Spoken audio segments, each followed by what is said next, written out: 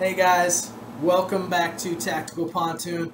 I am James, and here we are on YouTube. I know if you've been waiting on videos, they've been rather slow here lately because it's been very busy as I have ramped up production on more and more triggers. I know the PayPal sale just kind of went bloop. Everybody was taking advantage of that amazing price. Is there a chance that I'm going to run an amazing price like that again? Maybe Black Friday. Don't hold your breath. That literally was one of the best prices that you will see. And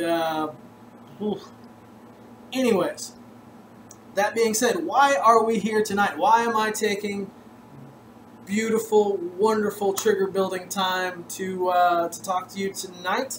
One, you guys are awesome. And number two, the Ghost Angel 3.0 literally just dropped the other day, seemingly out of nowhere. At least to me, it seemed like this was just not on the radar. This thing just happened. I got an email from Ghost literally moments after I got the email. I started getting messages from people. Hey, do you have the new Ghost Angel? What do you think about the new Ghost Angel? Is this the most amazing thing ever? And that is because here in the last month or so, I had done the Glock connector deep dive, and you know, people like, hey, Ghost Angel, it just dropped. We need to know.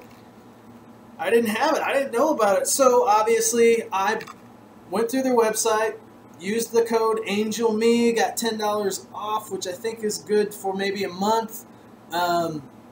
So I paid basic price, $19.95 plus the $6.95 for shipping. I'm cheap, so of course I didn't upgrade for the 2-day shipping or any of the overnight crap because I wanted to save that $10. And you know, vendors didn't have it. I paid the $26 because I wanted to try this guy out. How, you know, I thought Ghost was done. Once they came out with the Pro 3.3 and the Evo Elite, the Ghost Edge, how can you improve upon that? Well, Ghost said, hey, we can do it. We have the Angel 3.0. This is an anti-flinch connector. Love Ghost marketing. They just, boy, they throw it out there. And of course, every time you buy the next version of a Ghost, it is obviously the lightest and the greatest trigger in the world because that's what they say.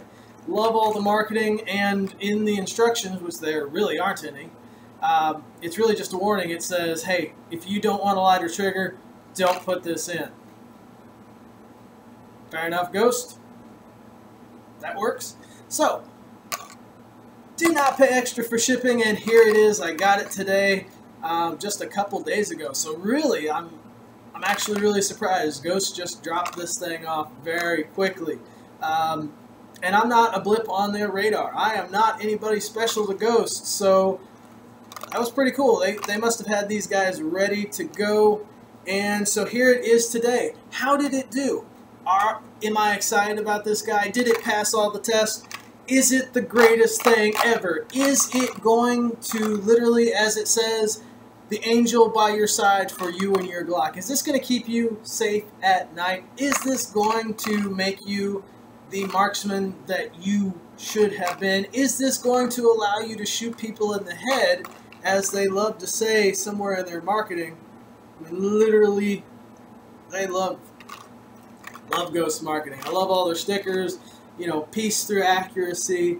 So I am a fan of Ghost. I'm not really a fan of their basic 3.5-pound connector, but I do really, really love the Evo and the Ghost Edge, and even the Pro 3.3 is not a bad one. So this is called the Angel 3.0. Now, does that stand for Angel 3-pound, 3.0 pounds?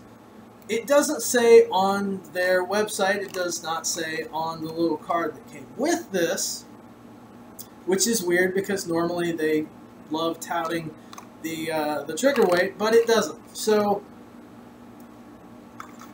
we're going to have to see, and I will tell you here in a moment because I've already done testing. I'm not going to take your time I'm going to be blabbering more than enough as it is without you having to watch me take a gun apart multiple times as I test it. So I'm going to give you the results here in a moment. And normally this type of stuff would go on the website first or Instagram because I really have more time for that. But I wanted to make a special video for this brand new connector to kind of get it out there, get this information out there, because who wants to read when you can just watch a video, right? Angel 3.0. What makes it better? Well, when I initially saw the picture, I saw that this connector, this disconnect tab, was in a different place. Now, really, what does that mean? Well, here is a ghost edge, and you will see that this connector is in more, this disconnect tab is in more of a traditional place.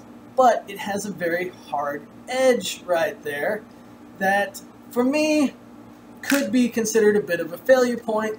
If it's going to fracture anywhere, it's going to be right there, and it is a little bit thin. So, being more of a race-based connector, this is what the edge is something that you really can rely on, but I do recommend changing it probably every year to year, every other year, depending on your usage, just to keep yourself safe.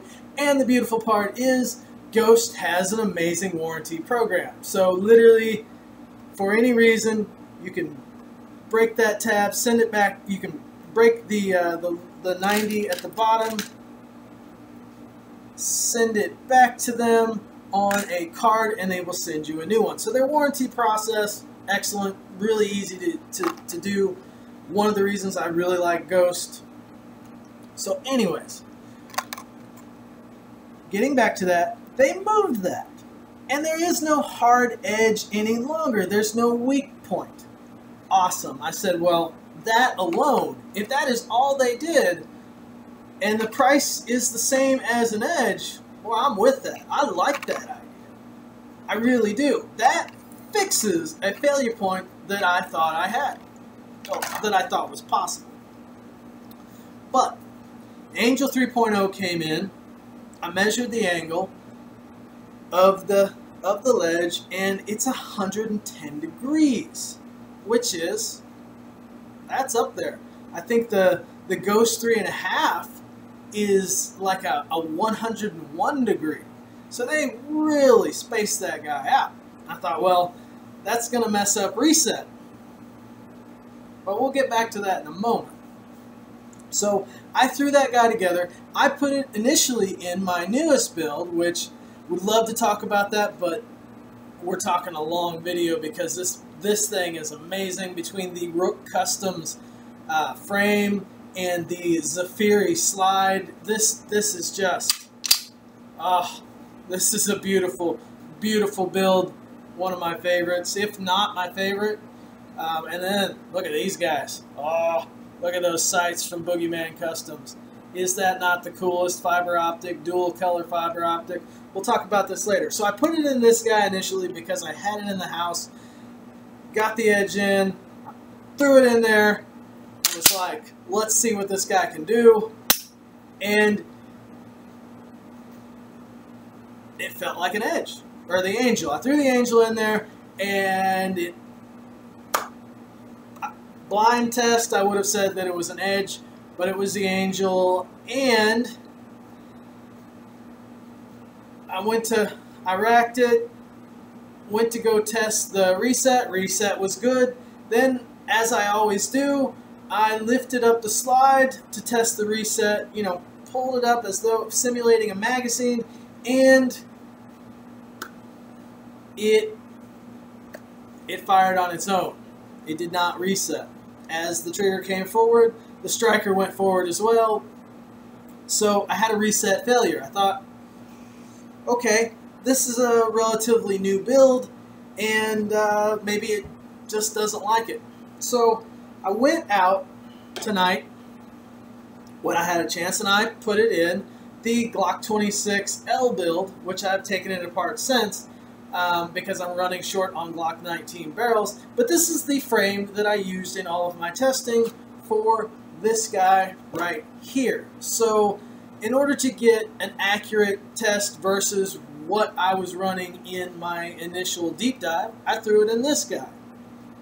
And unfortunately, I had the same reset issue. Not a good sign for the Angel 3.0. That being said, with the reset issue, I can't at this time recommend the connector. I will throw it in a couple of my other frames, but if they're all having reset issues, then this connector goes into the realm of a custom built, you know, you're gonna have to work it. You need to be familiar with building a Glock and changing angles here and there in order to really utilize this connector. That being said, how is the action? What are we looking at pull weight wise? Well, on this frame, in this configuration, a factory unmarked connector, middle of the shoe, was pulling right around 5.5 to 6 pounds. With the Angel 3.0, I was literally seeing anywhere from 3 to a low 3.5 pounds. So the Angel 3.0, that 3 is literally trying to tell you it's a very light connector. It is a light connector. It does feel good. It does, when there's not tension on the slide, it resets about the same as a Ghost Edge, which is about 35 to 40 thousandths quicker than a factory connector. So the action is good. It's crisp. For something with such a wide angle, it has a very crisp action, which is nice. But with the reset issues, I can't say that it's that great. And for that extra 0.5 pound advantage over a Ghost Edge, I can do that with springs or a couple other modifications. So at this point, the Angel 3.0 is probably one that I would avoid. I'm going to throw it in some other guns, some other frames, see if maybe I'm just experiencing something.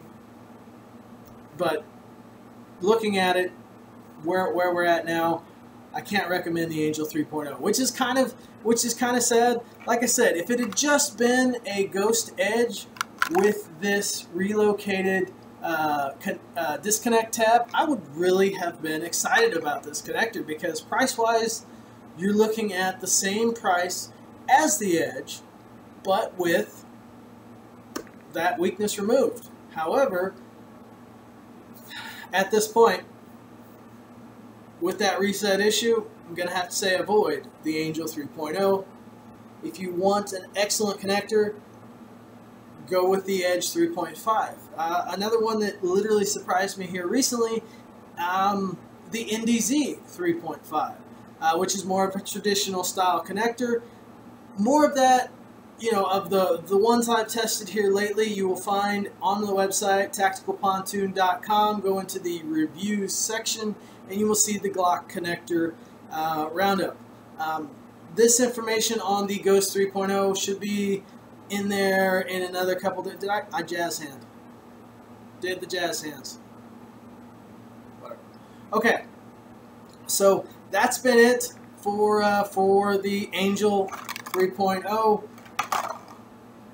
I'm gonna do some more evaluation and testing on it, but for me, for now, unless you've already bought it, and if you have, give it a try. Be careful. Like I said, without a magazine in there, it may reset just fine. But when you put that magazine in there, or if you put some tension, and this is what I do when I'm testing things out for reset, I will grab this slide and I will pull up on it, and then I will try for a reset. Okay? What that simulates is the magazine inserted. That's my problem solver magazine. That simulates the magazine inserted and spring pressure, as well as spring pressure and the presence of a bullet inside of there, which lifts the slide up on most of your Glocks, unless you've had it, unless it's a race gun where they've done a little bit of work to it and everything is nice and tight. So that's where we're at. Ghost Angel 3.0. I'm sorry, guys, but I'd pass on that one. The other thing about the warranty process, if you run into one of these Angel 3.0s, and that's the other thing. That is one thing that I will do, is I'm going to contact Ghost. I will see about sending this one in and having them send me another one, because it does happen. I have seen it where they have put out a connector and maybe the angle wasn't right, so more than likely they'll send me another one. I'll send this one back and we'll get it all switched out. But if it comes back to me and I'm running into the same problems, and what I would recommend with you is just downgrade, have them swap it out for an edge. That's a connector that works.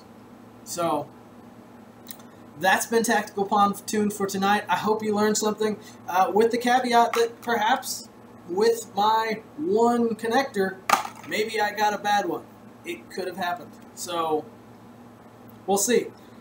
More to come. We'll catch you guys later, and thanks for watching.